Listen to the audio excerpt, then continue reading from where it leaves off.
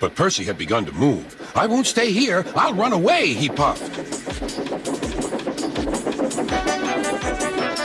He went straight through Edward's station and was so frightened that he ran right up Gordon's Hill without stopping.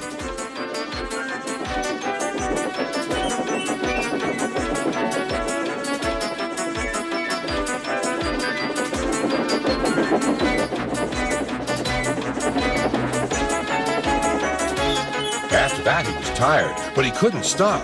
He had no driver to shut off steam and apply the brakes.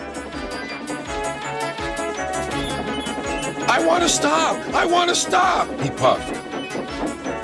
The man in the signal box saw Percy was in trouble, so he kindly set the switch. Percy puffed wearily onto a nice empty siding, ending in a big bank of earth.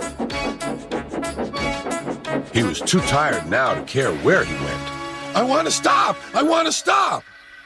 "I have stopped," he puffed thankfully.